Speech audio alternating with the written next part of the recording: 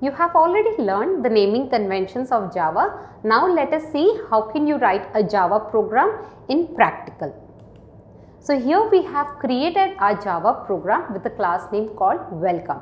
But what each of these statements does, we need to first learn that. The first statement says that import java.util.* and then the semicolon. Remember one key point that any statement that you would want your program to execute should end with a semicolon. And here import is nothing but which allows you to import any other package into your program. And what are these packages? Packages are nothing but a collection of framework or classes that helps you to run your Java program. And what each of these package does, we will see in the going forward videos. But for now, we have provided one package which is java.util.*, and this asterisk stands for that any classes, interfaces, anything that is available in this class will be included. Then we have provided public class welcome, where here public is nothing but an access specifier. And what this particular access specifier does is that it allows a programmer to restrict or limit the availability of this particular class outside a package or not. Here in case of public, it allows this particular class members to be accessed by any other class outside the package. There are certain other access modifiers. What each of them does will be seeing in the going forward videos. The next, we provide a keyword. If you remember, we have already discussed a keyword is nothing but which has a predefined meaning. So here to create a class, we provide the keyword called class and then followed with a class name. Here the class name is welcome, where the first letter stands of uppercase, right? So W is of uppercase. If you provide a small case, it will throw you an error. So once you provide the class name, then you provide a curly braces. If you open a curly braces, you should also close the curly braces. So any statement that you would want to be executed needs to be written under the class. The next important point that you need to remember is a method. Like as an example of a human, every human has certain behaviors, right? And this behavior may be sleeping, running and all. To execute all these behaviors, Java says that there should be a main method from where the Java program execution starts. So we have a method called public static void main in the bracket string args. What each of them does is public we have already discussed, it's an access specifier. Then you have static. Static says that in this case, in this main method, you do not have to create an instance or an object of the class.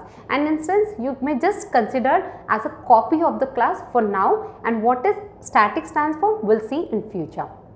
Then you have called void and main. Void is a keyword here which says that it does not have any return value. That is, this method will not return any kind of a value. When I say value, a value may be anything. It may be an integer, it may be a string, it may be anything. So it says void keyword is something which says you will not return any value. Next is the method name. If you see the method name, the first case is lowercase. So n is in lowercase. If you provide in uppercase, the interpreter will not interpret this method. And again repeating, any execution of the Java program will first start with the main method. Then in the brackets you provide string, brackets and args. What does this stand? It's nothing but an array of arguments. An array of arguments because we do not know the size of the value that we will receive. The size is unambiguous, so we use an array to determine the value. Here is nothing but we use a heap which will store the value in an object reference which may be of a compiled value of a string format. So any statements that you would want to execute, you will have to provide under this. So what happens in this case is that the Java interpreter interprets the main method and then the compiler will execute with this void. The compiler says whether we return any particular value or not. What happens when you provide a main method, or what happens when you do not provide? Will the Java program execute? Yes, the Java program will certainly execute even if you do not provide the main method. The compiler will compile the program but the interpreter will not interpret until unless you find the main method. And in our previous example, we have seen how do you provide certain comments, but our main purpose here is to print a simple message called as welcome to tutorials point. How do you print a normal message? With that, let us see, we have written system.out.println, and in the bracket, in the inverted commas, you need to provide the output that you would want to see, and then you close the statement with a semicolon. Again repeating, any statement that you want your program to be executed, you need to provide a semicolon, otherwise it will throw you an error. And what does this, each of these classes does?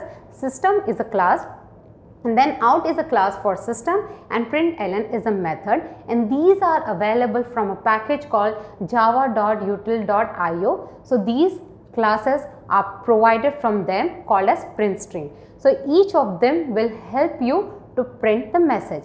If you want to print a message in a single line, you can write system.out.print, but if you want a break or next line after the statement that you have printed, you need to provide println.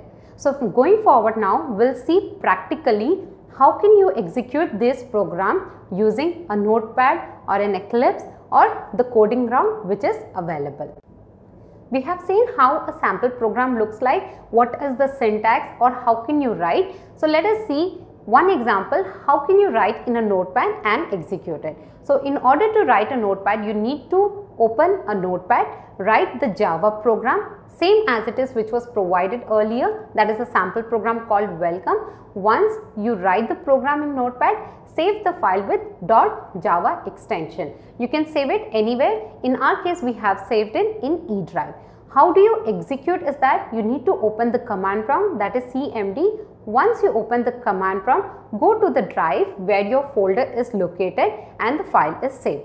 How do you exit your Java program? Your program name is welcome, right? So how do you first run that? You need to provide a command called java c, then the class name .java extension.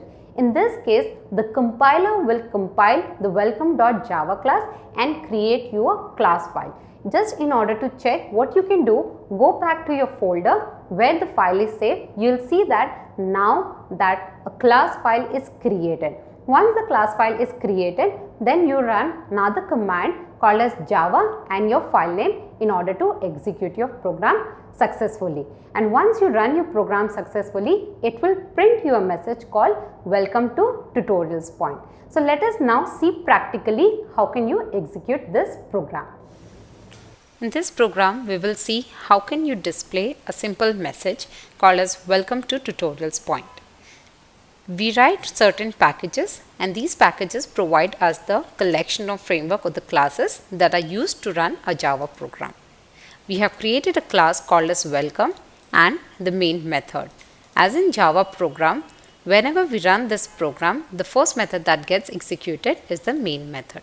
So let us see how do you print a message. We write system.out.println. In the open brackets, we write welcome to tutorials point, where any string should be written in double quotes, and then we close the brackets with the semicolon. But what does this system.out.println stands for? System is a class to java.lang package, out is a static member to this class, and println is a method to java.io.printstring package. Let us now save this file and see if we can see the output welcome to tutorials point. We say Ctrl S, we save it as an E drive, a sample folder, then we write our program name. The program name and the class name should remain the same, following with the Java extension. Now let us see how do you run this file. We open the command prompt. As our file is saved in E drive,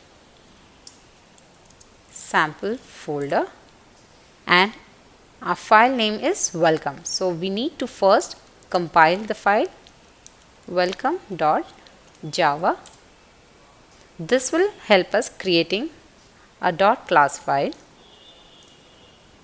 If you see, you can see a .class file now, and now we need to see the output.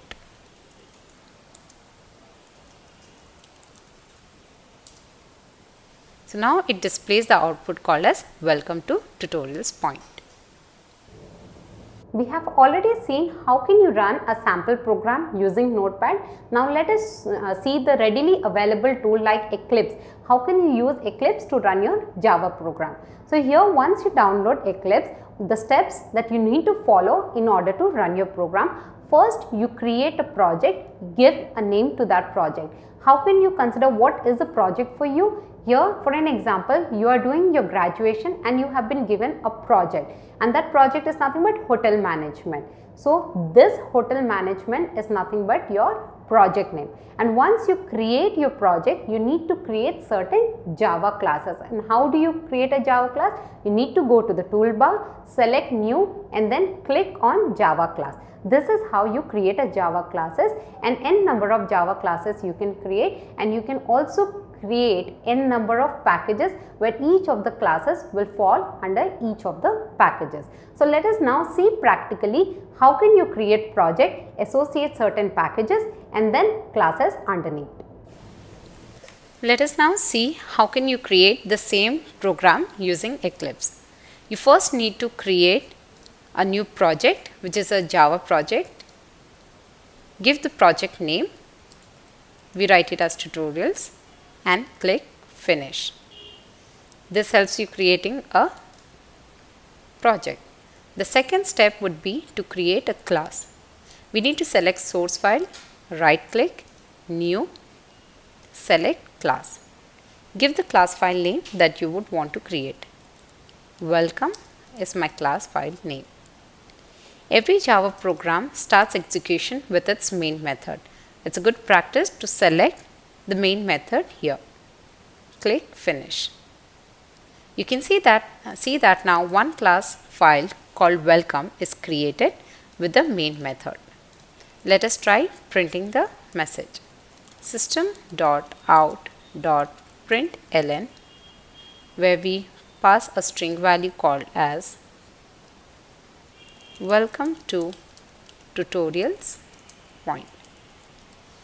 We shall save this file with the help of Ctrl S, which will automatically compile the file. Click on function key F11 to run the program, or click on run to see the output. If you can, the console display the message called welcome to tutorials point. Let us see another method which says system.out.print. Hi everyone. What does this print stands for and how it differs from println? Print also overloads the string. It means it tries to display the string message as hi everyone. And println purpose is also to display welcome to tutorial point, that is a string. But what is the difference between print and println? Println would display the text following a next line, that is an enter, whereas print would only display the string. Let us save this file and try running to see the output. The console says that hi everyone, welcome to tutorials point. It prints the entire message in one single line because the first string is written under the method called print. Let us now swap these methods to see how the output looks like. Ctrl S, again F11. Now you can see it displays the string in two lines. Welcome to tutorials point, and again in the next line it says hi everyone, because the print ln displays the string message following with an enter. We have already seen how to create a sample program using one of the text editor, using one of the tool like Eclipse. Now let us see what if you do not have any of these available, then the tutorials point provide you a coding ground where you can execute your Java program. So what you need to do is that go to the tutorialspoint.com. On the right hand side you will see a coding ground tab. Click on that. You will have an editor available where you just need to go write your program, compile and run the program. So now let us see how practically you can use or how you can write this program.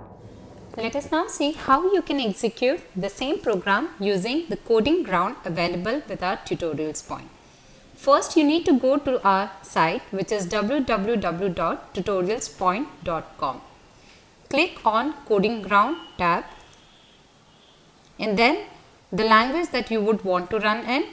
For now we want Java 8. We click on Java 8.